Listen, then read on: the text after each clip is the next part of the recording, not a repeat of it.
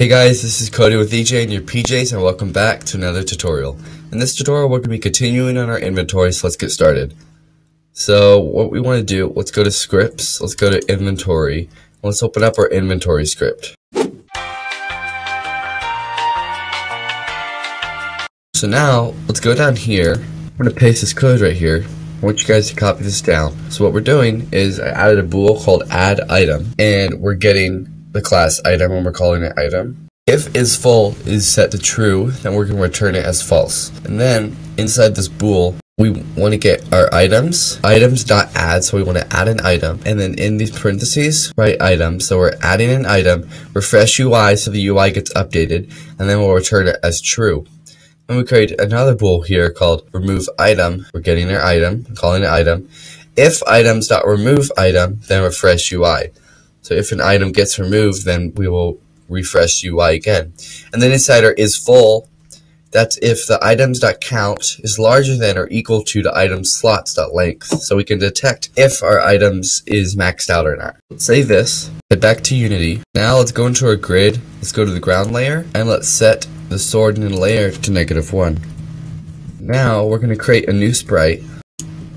We're going to call this barrel. This will be our barrel. Add the barrel sprite to it. Add a component, and we're going to call it item pickup. Let's go into our assets, and we're just real quick going to drag the script item pickup to our inventory folder inside scripts. Now let's open up the script. I'm going to paste this code right here. We got the set of variables, and we want them all to be private, but we want them to be shown in the Unity editor, so we type serialized field. We want to get our item, and we call it item, so we can drag an item to that slot when it's in the Unity editor. We want to get our inventory and call it inventory. Right here, we're getting a key code, and we're going to call it item pickup key code equals keycode.e.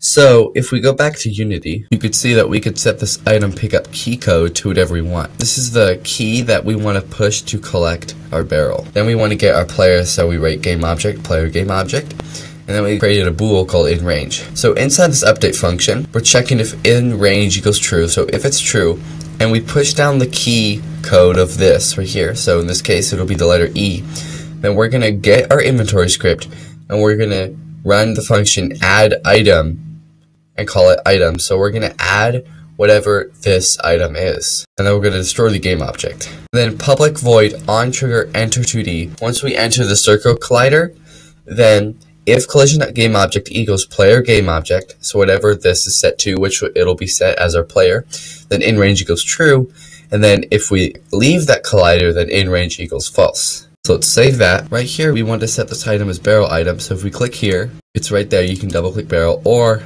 go to items, then we can just drag this in like that. And then for inventory, we need to get our inventory script. That's going to be inside the inventory panel, which is down here, or we could just drag this in from the hierarchy. And then for a player game object, we need to get our player, so let's drag our player here. Let's save the game. Real quick, I'm just going to drag this barrel up here. Now let's play and test it out. So we're walking around, this enemy can follow us. If we head up to the barrel, oh wait, we forgot something.